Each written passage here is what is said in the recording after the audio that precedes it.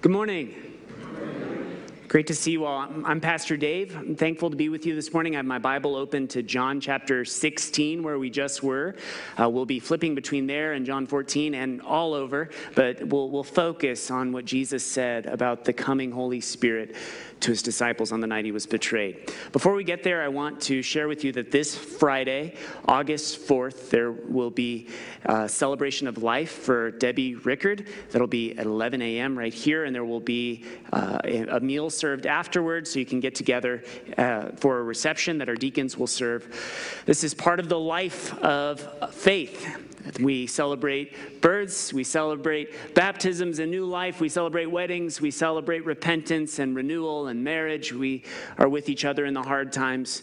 We're with each other celebrating Christ's triumph over death at funerals. And so come and you can support Kent and the family. It is sane to be sad about sad things. We can grieve together, but we grieve with hope as we stand on the solid ground of Christ and his resurrection.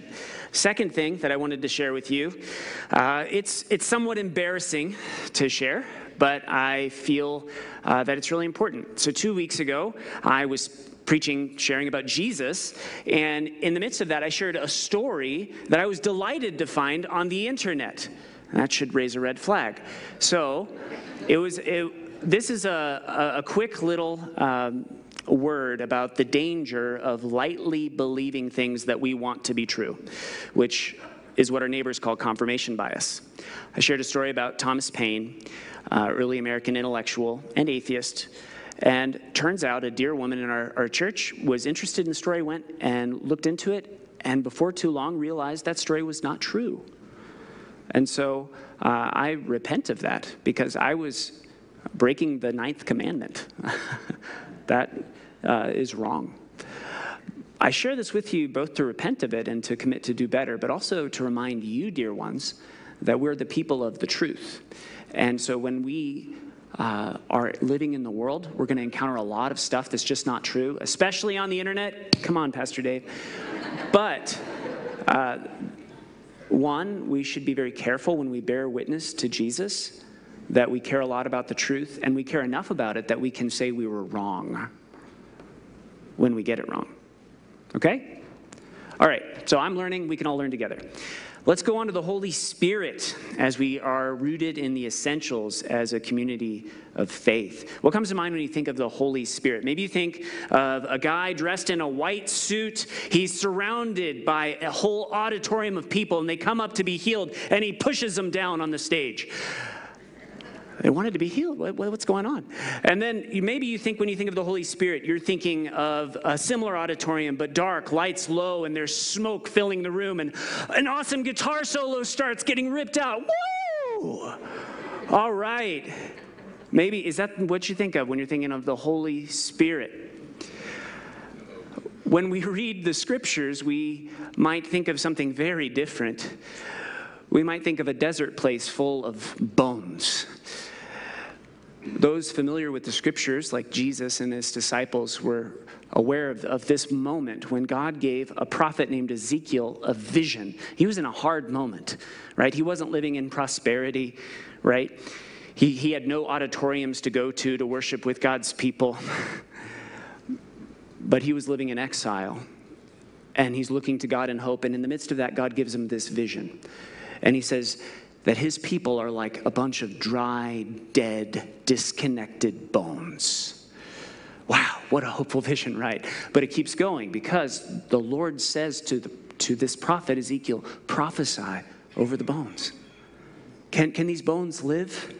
The Lord asks him, I don't know, but you know, Lord.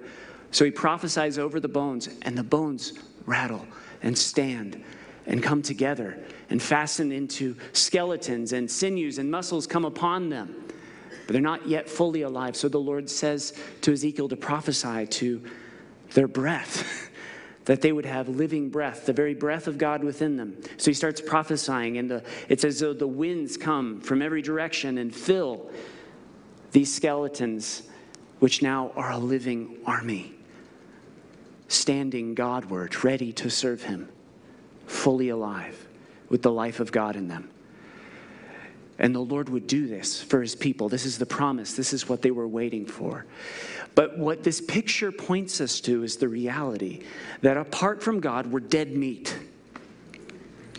We're dead meat. We're just lifeless. We're just wandering about.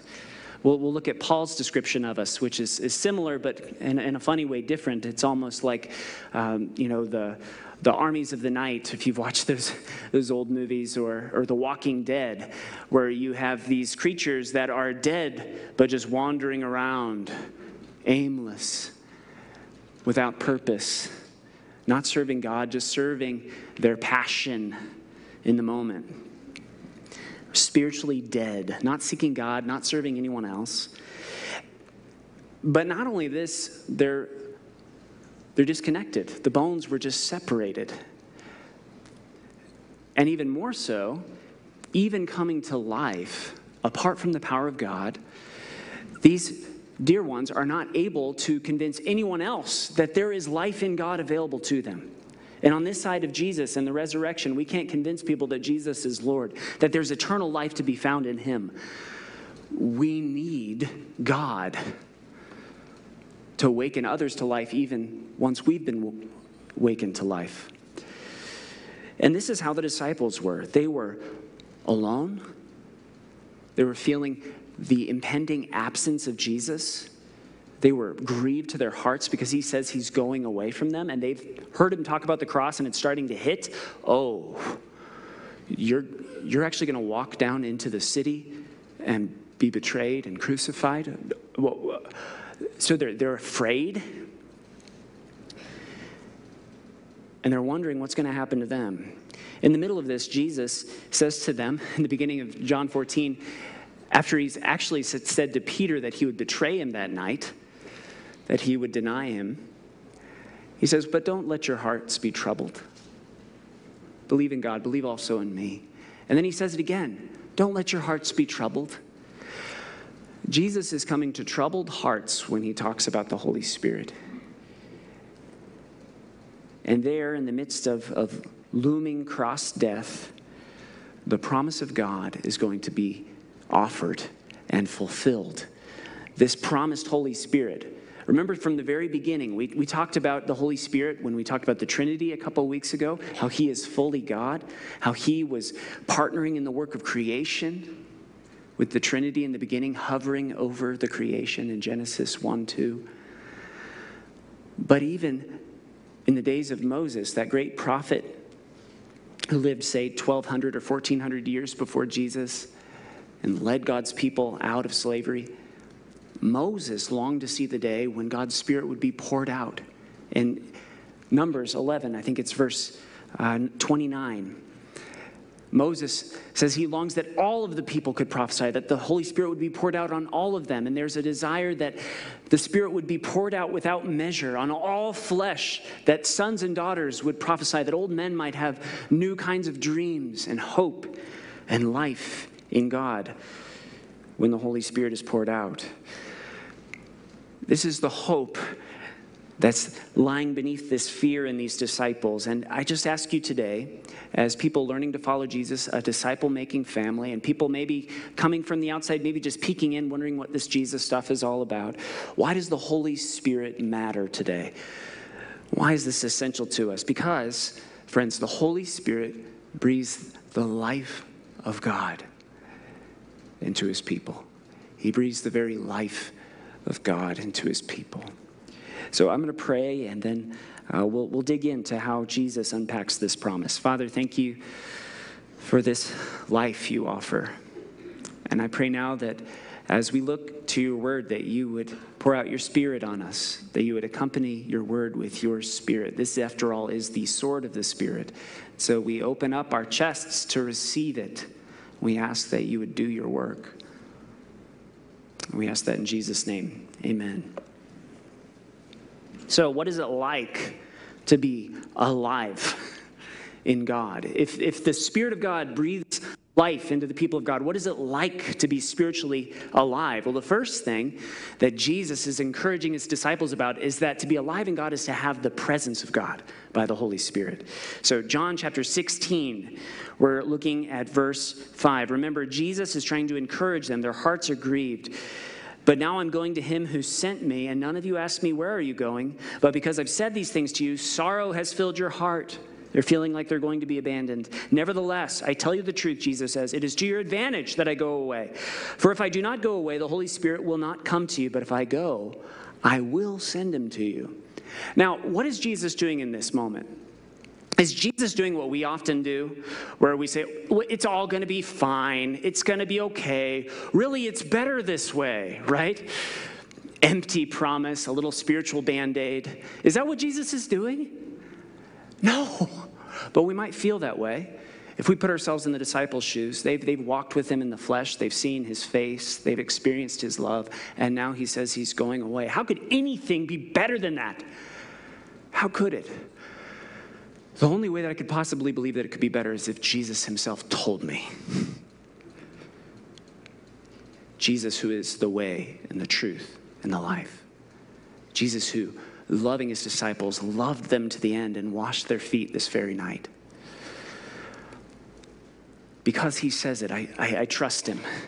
Something could be even better. So just imagine with me, what could be even better? What if the nearness that Jesus had with his disciples, what if we could have something that's even nearer? And that's what Jesus had already said to his disciples. Back in chapter 14, verse 18, he's talked about how he's going to ask the Father and give you another helper to be with you forever. He says in verse 18, I will not leave you as orphans. I will come to you. I will come to you. And in the previous verse, he's just said, you know him, you know this helper, for he dwells with you and will be in you, even closer than Jesus, who was right with them, who even embraced them, but the Holy Spirit would be in them and with them forever. The very presence of God with them forever. No trite word Band-Aid, but truth to stand on. And this is what it's like to be alive in God. Now, where do we experience the presence of God? The disciples are in this upper room with Jesus. We remember, as we'll talk about in a moment, how they waited for the Holy Spirit to descend upon them in that upper room after Jesus had ascended. But where do we experience the Spirit? Now, in both Old and New Testaments, the word for Spirit suggests wind, breath, something that's active and vital. And if we're going to catch the wind, right, if we're going to go sailing or something, we need a good sail, but we also have to have a little bit of wisdom about how to catch the wind well. If you saw someone in the garage with, let's say, a big kite, and they're trying to get their kite to go in their garage with the door down, right? And they're just knocking stuff down off the ceiling they've got stored. They're messing up their kite. It's getting tangled up in a knot. You'd say, what on earth are you doing? If somebody goes into the forest, everybody in Colorado, we love the wonderful forest, the National Forest of Colorado. Somebody's out in the forest of Colorado with a kite, and they're trying to get their kite to go. What are you doing? This is not where you're going to catch the wind in a way that's going to lead to takeoff, right? But I think sometimes we, as individualists, Western individualists, we think, well, I can just go experience God's presence wherever, however I want, right? That's kind of a notion that's in us. But where has God promised by his Spirit to meet us that his wind will blow? Jesus says, I'm not going to leave you as orphans. I'm coming to you. And Jesus says elsewhere, in Matthew 18, he says, whether two or more are gathered in my name, there I will be. He comes to us when we gather in his name, in his body. We are the body of the Spirit. We are the dry bone army that's made alive by the Spirit together. He didn't just animate individual soldiers. He's building an army, a gathering of people. So find a community of Jesus followers. You'll find the Spirit there. And furthermore, how do you know a community of Jesus followers? It's a people that's marked by, anchored in the Word of God, the sword of the Spirit. It's the people who look to God in His Word, right? Who listen to this God-breathed, which suggests the Holy Spirit's action in the Word, right? This God-breathed witness. This is our life. We put up our sails and we wait on the Holy Spirit. And sometimes, we sense that presence, right? It's like we feel Him, like we know we're here. But I caution you, it's not like every time you get goosebumps, that means the Holy Spirit is specially acting in your life. I watch a good Disney movie, and I can be like Raya and the Lost Dragon, and the little dragons are coming out at the end, and it's all okay. And I'm like, oh, is that the Holy Spirit? No. But we can be confident that the Spirit works among His people when we're gathered and we're worshiping Him. Even more, God says that He inhabits the praises of His people. When we come together, when we praise Him, when we're devoted to His Word, we've got our sails up and the Lord just meets us. We may not feel it, but we know it's true because He has said it, right? We have His promise, which is more sure than our feelings. At least it's true in my life. My feelings are a lot less reliable than God's Word. I think you'll find that true as well. So being alive in God by the Spirit means we have the presence of God. Secondly, though, just to re-emphasize this and go deeper, it means that we are a people anchored in the Word of God. In the Word of God. Look at chapter 14, verse 26, and then we'll also be over in 16:13. 14:26, though. Jesus has spoken to His disciples, spoken to y'all. Remember, in this moment, He's speaking to His disciples in this upper room. He's speaking to them. It's beneficial for us, but we have to remember He's speaking to His disciples. But the Helper, the Holy Spirit, whom the Father will send in my name, He will teach y'all all things. Who is y'all? The disciples. The disciples. And bring to y'all's remembrance all that I have said to y'all. The Lord Jesus is going to bring to remembrance all that He has said to them. In chapter 16, verse 13, again, when the Spirit of truth comes, He will guide y'all into all the truth. For He will not speak on His own authority, but whatever He hears, He will speak, and He will declare to y'all the things that are to come. Why does this matter? Why does it matter, first, that the apostles received the Holy Spirit in a way that they could remember everything that the Lord Jesus had spoken to them? Why did that matter? It matters, friends, because we are dependent upon their words to know the Lord Jesus, because they wrote the New Testament. The God-breathed witness of the apostles is the basis of our faith in Jesus today. Jesus is proclaimed, even displayed to us by faith, when we take up the words of the New Testament and read, because the Holy Spirit does more than what mere human words can do. These are God-breathed words, the words of the apostles. And not only the things of Jesus and the things of how to live in Jesus that we see in the writings of people like Paul and the letters, but even of things to come, as we see there in chapter 16, verse 13. He speaks of things that are to come. And so we see hints of that in the letters and certainly in the revelation that God would give John on the island of Patmos. So this matters, friends, that the Holy Spirit led them into truth, because now how are we led into truth? This is another moment where we can be really silly guys.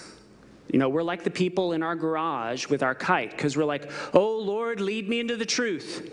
Holy Spirit, tell me what to do. And we're not opening this up. Guys, where has the Holy Spirit spoken? Where has He offered you the hope of eternal life? Where has He given you the wisdom you need to navigate marriage and life and parenthood and just the basics of wisdom and faith and repentance? Where has He spoken? It's not alone out in the forest, although you'll encounter the glory of God out there. It's there, but it's not sufficient. It's in His Word. here you encounter the Holy Spirit. This is a boring sermon, Pastor. You're just saying, read the Bible. Yep.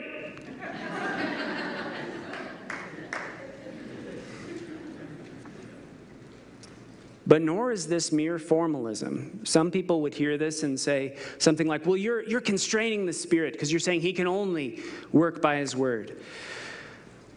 And I would just say, no, the Spirit graciously chooses to work by his word. But the thing is, you can have all the knowledge of the word. And this is something we have to be careful about, Faith. We're a people of the word. That's our first value, is being biblically grounded, right? We got to be careful, because there's a guy named Nicodemus. Nicodemus, he was an earnest man who loved the Bible, and he goes to Jesus in the night because he wants to hear more about this rabbi who clearly is teaching the things of God. But it's so different than the things he'd heard before. So he goes to him in the night so no one else knows about it. And he is asking him questions. But Jesus shocks him by just saying this thing that sounded outrageous to him. You know, Nicodemus, you must be born again. You must be born again. You need the Holy Spirit to give you new life.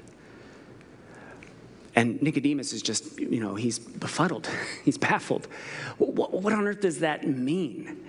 Could I enter back into my mother's womb? How could I possibly be born again? That doesn't make any sense, Jesus. And Jesus says, you're the teacher of Israel? And what does that mean? That means that he is a rabbi of rabbis. Now, any student would be raised to memorize large portions of the Torah. Rabbis often would seek to memorize the entire Torah, the first 5 books of Moses, the greatest of them seeking to memorize even more. Even today, you can find the Torah in Hebrew set to song. This is kind of how they would do it. But you can have the whole Bible memorized, guys, and yet be like dry bones in a desert.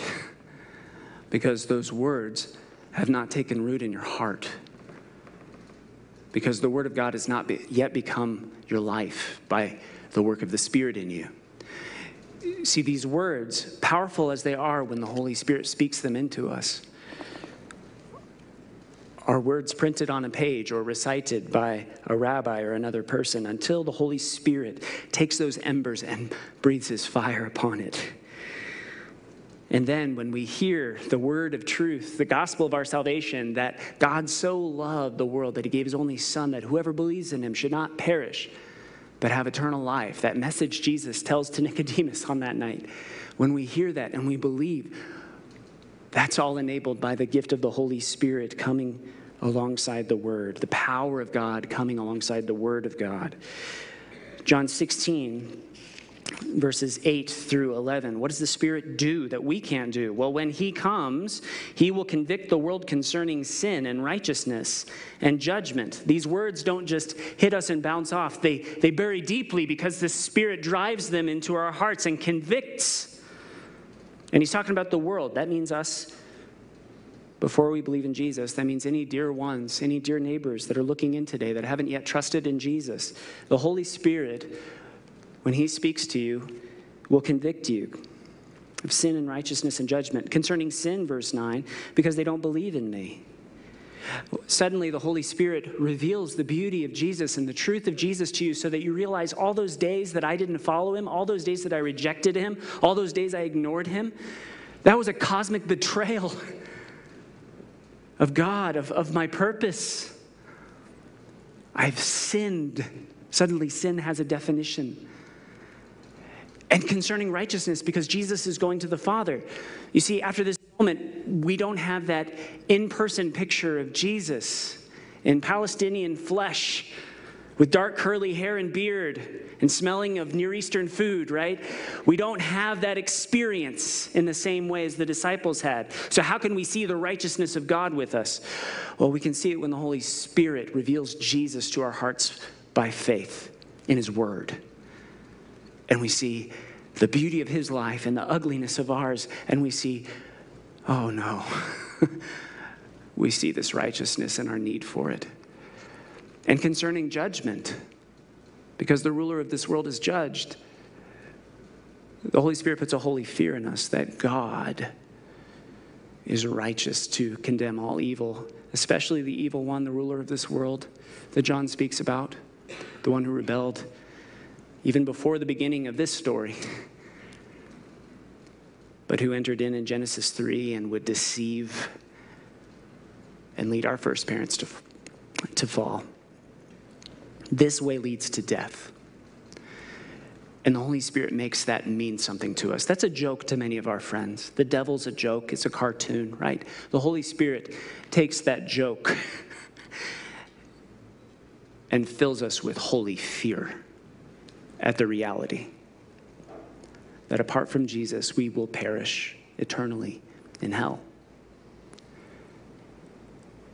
And that's not just a preacher's tactic. That's the truth of God that the Spirit of God reveals. So, when I first came here, you all asked me, someone among you asked me, so pastor, and this is every pastor's favorite question, how are you going to grow the church?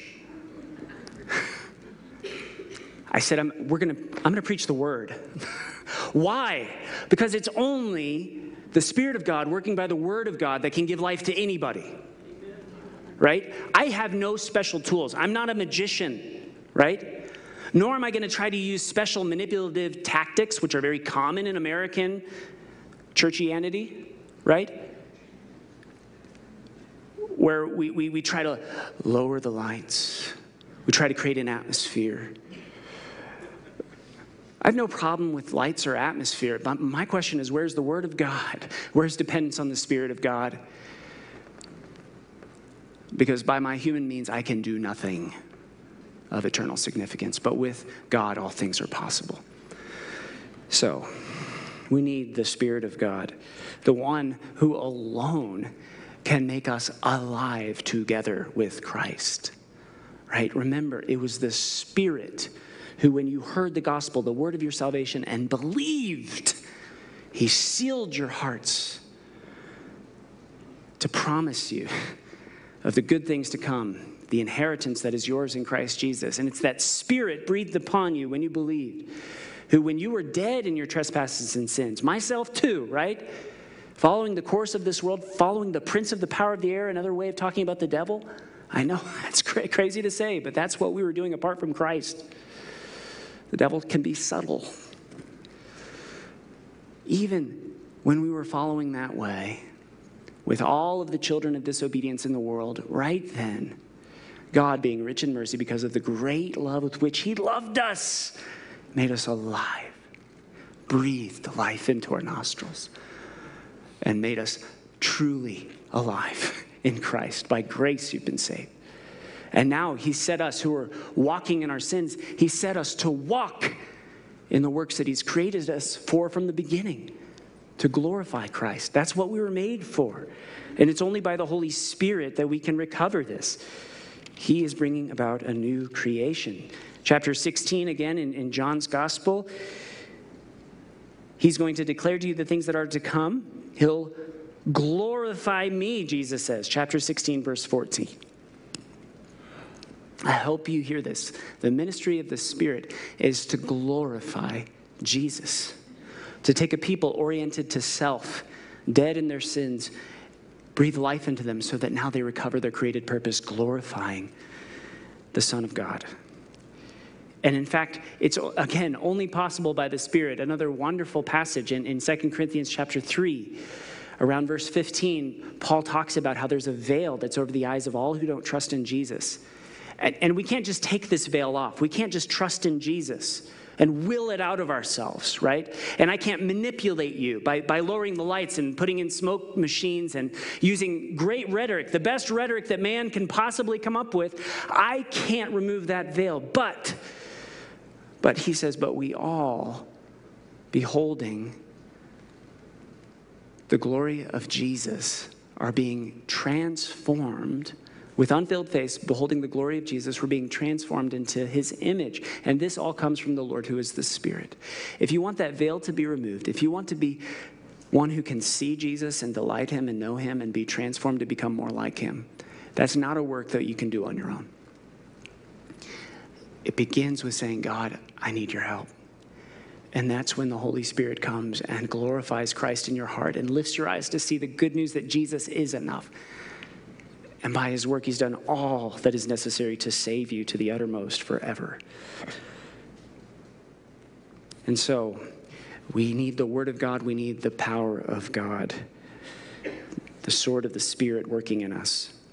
So when we talk about life in the Spirit, some of us may just think to be Spirit-filled is to be excited, really excited. Woo! Spirit-filled. But I would challenge that notion. Excitement's great.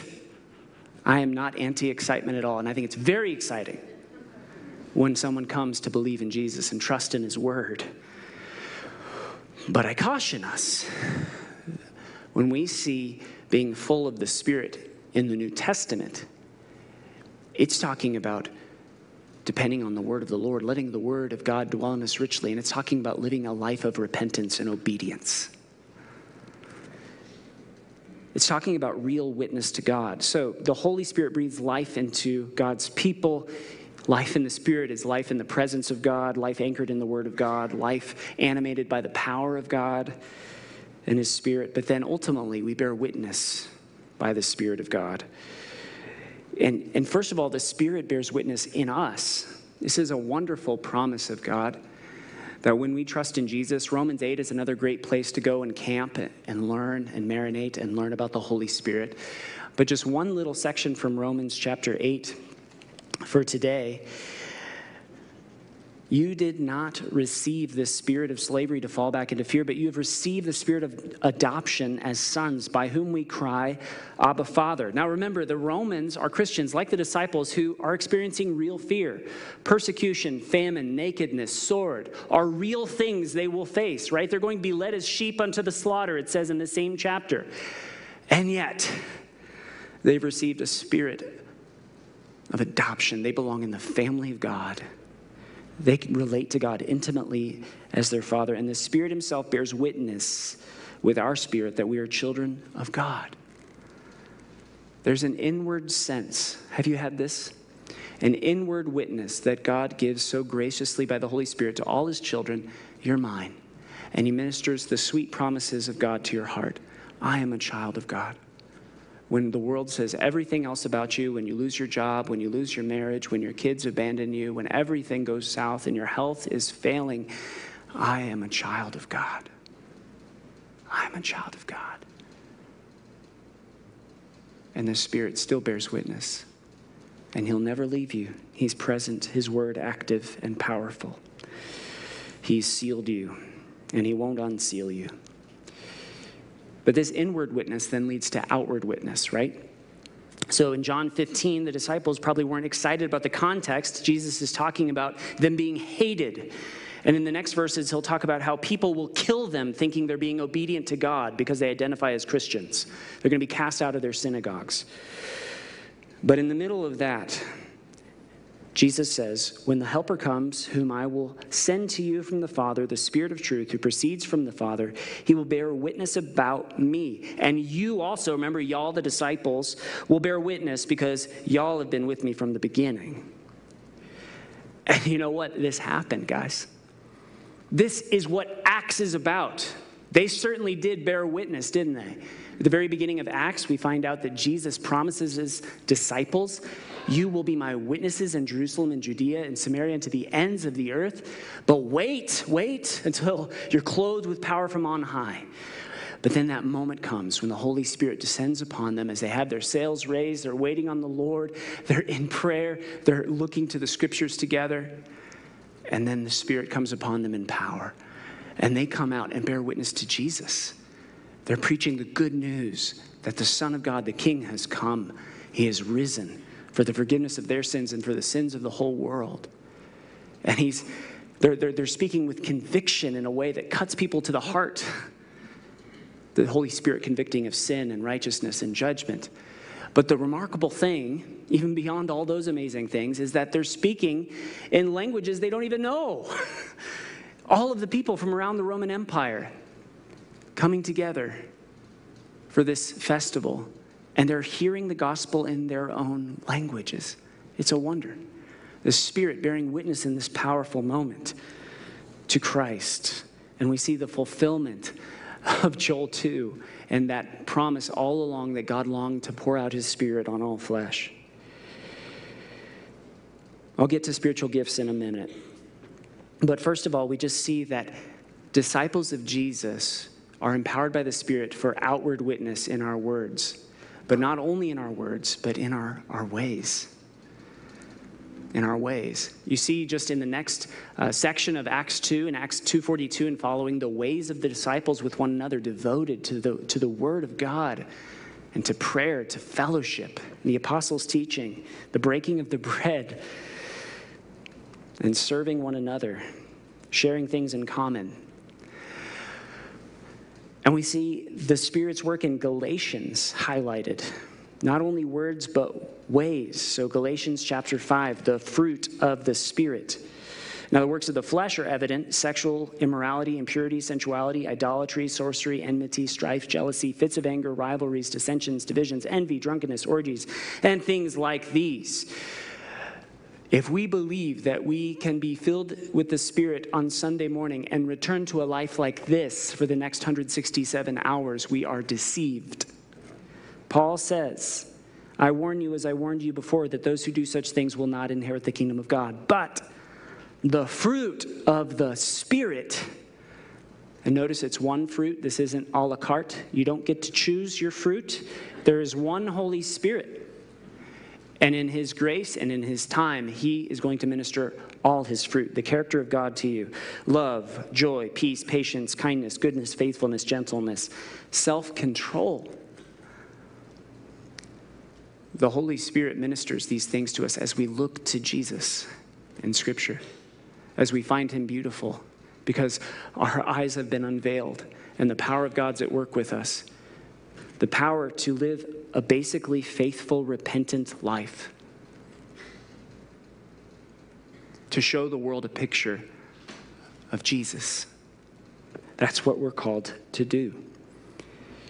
And when we do this, we're not just doing it alone, although we gather and we scatter. But there's a special character to our communal witness, to our witness together, that is a light for the world, that draws people into the life of God and the Spirit. We see this expressed in our gifts, the way we use our gifts. In 1 Corinthians 12, 1 through 7, the Apostle Paul talks about our gifts. Remember, we're talking about witness to God and life in the Spirit. So when we use our gifts, spiritual gifts, if you're a Christian, you've probably heard about this. If you're an other than Christian or someone newer to church life, this is one of the silly things that Christians like to have debates about. But instead of engaging in debates, I want to point out some clear things about spiritual gifts. First of all, Paul says, to each is given, and to each, we're talking about believers who trust in Jesus, to each is given the manifestation of the Spirit for the common good. It doesn't say the gifts of the Spirit are given to make you look exciting or interesting or special, to draw attention to yourself. Why did the Spirit come? To glorify Christ, right? The common good is served when Christ is glorified in this body and beyond. And so, the Spirit is given for the manifestation of the common good. Now, the Holy Spirit is sovereign. The same Spirit who gave the gift of languages to the apostles and this cohort of believers on the day of Pentecost is the same Spirit who is alive and reigning today. And so I want to be open to what the Spirit will do. However, I want to be careful. When I was in high school, I was encouraged in a youth group setting to receive the gift of tongues. And so I tried really hard. So they told me how. They said it's just like riding a bike. You just start doing it. And so I started trying to say things that sounded like gibberish that my neighbors were saying. And, didn't do. But it was nothing from God. It was me saying didn't do. And I just want to caution us. When the Spirit gives gifts, he gives them sovereignly. He gives them in his time. He gives them in accordance with his word. He gives them for the common good. He gave them on the day of Pentecost that all would hear and know the gospel. I don't see anywhere in the scriptures a gift given so that other Christians can see you and think, oh, wow, he's really holy. He's really good at speaking in special gibberish language. In fact, I don't see any special gibberish language at all in the New Testament. I see people equipped to speak in other languages for the furtherance of the gospel. Wrestle with that. Disagree with me? That's fine. But look to God and let the Spirit be sovereign, not you. He gives gifts for the common good and the building up of the body. Second point about gifts beyond that, he takes who we are and reorients us to Jesus to glorify Christ. So it's not like he mentions the gift of administration in this chapter. What an exciting gift, right? Isn't that the one that you all pray for all the time? I long for the gift of administration. But it's not like you just wake up one day and you read the Bible and, whoa, I know Excel. Oh, I'm going to go and make the most elaborate spreadsheets you've ever seen.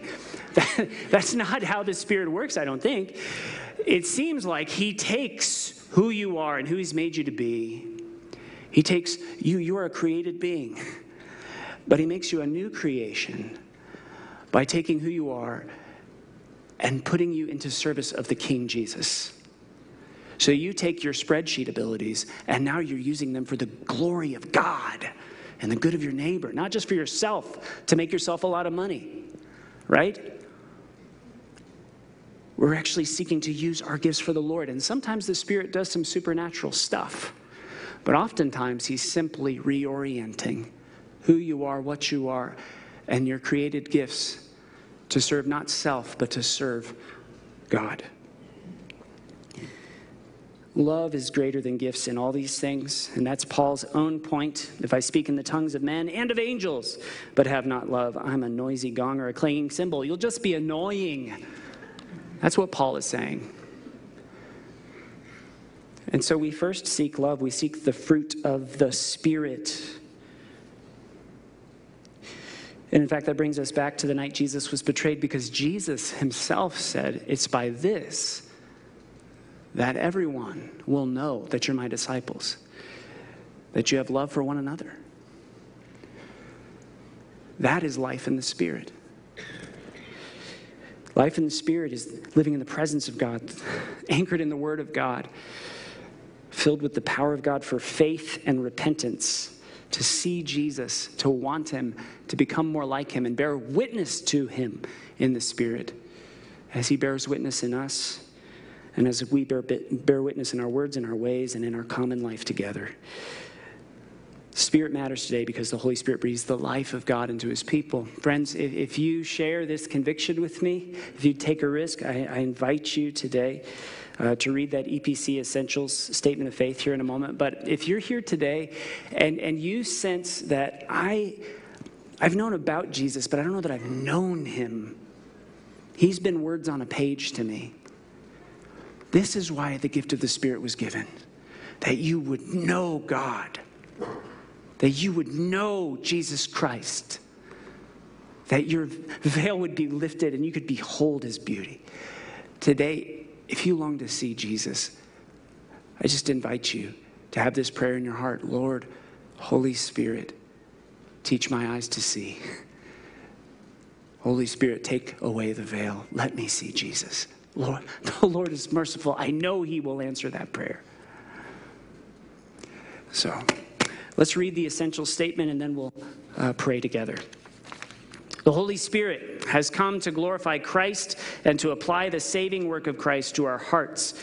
He convicts us of sin and draws us to the Savior. In dwelling our hearts, he gives new life to us, empowers and imparts gifts to us for service.